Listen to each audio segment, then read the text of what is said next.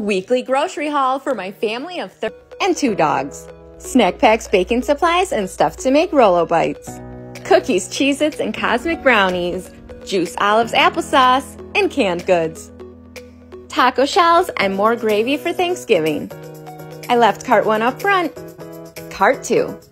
It's steak night this week. That means 4 different kinds of steak for grilling, plus the rest of the meats for the week, and rotisserie chickens for pot pies. The yogurts for the week, cinnamon rolls and pie crusts. And check out these adorable turkey butters.